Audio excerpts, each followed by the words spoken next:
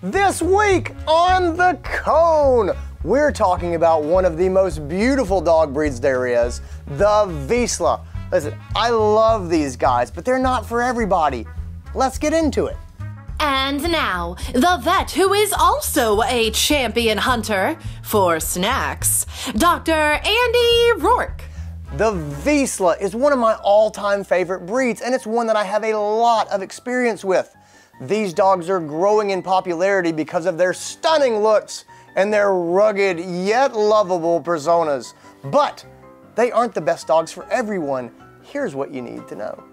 The Vizsla tends to be about 40 to 55 pounds for females and up to 65 pounds for males. They are very similar to the German short-haired pointers and Weimaraners, but they're a lighter model with a slightly different personality. These dogs are more compact, but don't think that that makes them perfect for living in an apartment. The Vizslas are balls of energy, and not just in body, they are balls of energy in their minds. Listen, these dogs do not stop.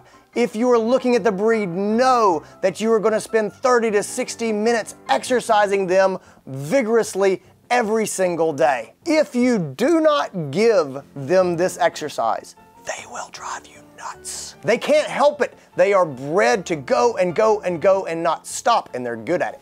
The mind of the Vizsla also never stops working. They need mental stimulation as well as physical stimulation. They tend to really enjoy and be good at puzzle games. They also pick up training really well from an early age. However, if you do not mentally engage them, they will find mental stimulation elsewhere. That's when we start to see bad habits. They tend to bark, tear things up, they can dig, they will not leave their owners alone even for a moment, no matter how much you beg. Again, I love these dogs, but hear my words when I tell you that these dogs are not at all low-key.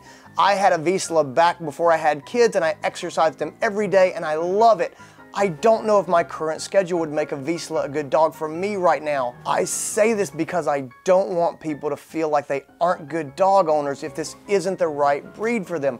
I'm saying it because of how I've seen the need for exercise in Vizslas make really good people miserable. One of the saddest cases I ever saw was a woman who had 3 kids under the age of 5, and her husband decided that they needed a Vizsla puppy. And she struggled so much. She worked so hard with the kids and the puppy and trying to keep everything together, and it was just more than she could handle. And ultimately that dog, who was a very good dog, he ended up going to another home, which was a great home, and it all worked out for the best. But I feel so awful for her just being overwhelmed, and I just don't want anyone to be surprised if they end up in this position. So I know that I'm hammering this really hard, but exercise for the Vizsla, both physical and mental, is no joke. Vizslas are absolutely not yard dogs. They are Velcro dogs who are attached to their owners.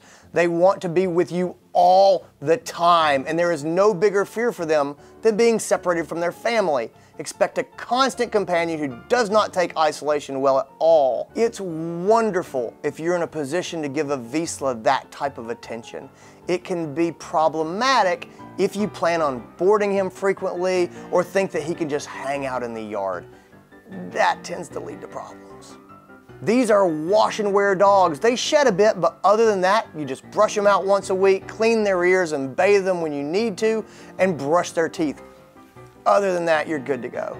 Vizslas are generally really darn healthy dogs. There are a few things to look out for. Number 1 on my list is anxiety.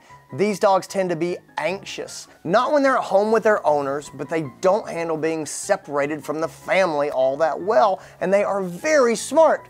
So they figure things out, and I don't know, maybe they worry a bit more than other breeds. They also have some problems that come up with weird stuff like epilepsy, blood clotting problems, hip dysplasia, eye problems, hypothyroidism, which is low thyroid levels, and some types of cancer. The things I want you to remember about these problems, they're not common, but they're also generally hard to spot in puppies. That means if you're thinking of getting a Vizsla from a breeder, you want to do your homework and make sure you're working with a reputable breeder that is looking out for these problems and who is going to remove any dog showing those signs from the breeding program. And that is our show. Again, I love this breed so much, and I want people to get them and love them, but only if you're going to be happy and the dog is going to be happy.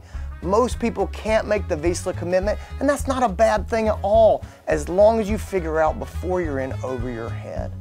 Thanks so much for watching the show. If you have a Vizsla or you have something to add, drop it in the comments. If you've got questions for me, or if there's something you'd like to see us cover on the Cone of Shame in the future, please just let me know. Until we meet again, let's be the people that our pets deserve.